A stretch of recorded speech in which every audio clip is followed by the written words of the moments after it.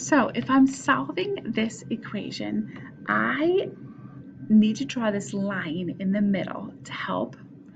I want the x's all together. The last thing you want to do is add across the equal sign. You don't want to combine those like terms. These guys could get combined and these could get combined if they were combinable, which they're not. So I need to get my x's all on one side.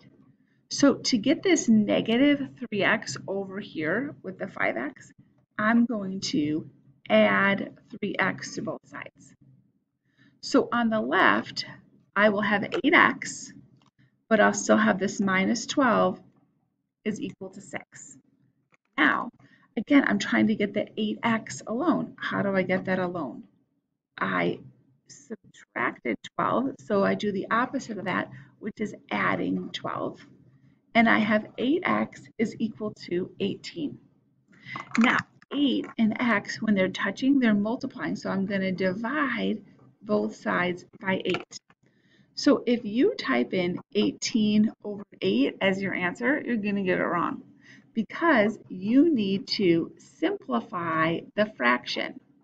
So 18 and 8 are both divisible by 2. So that is 9 over 4. So you're going to type in your answer as 9/4. Now, if you didn't know, when you're in your calculator and you have 18 divided by 8, even if you wrote it with the fraction button or this way, if you hit the enter button, it simplifies the fraction for you. So we have this button. If you get a decimal, you can hit this button and it'll change from a decimal to a fraction for you. So the way you're going to answer is in an improper fraction.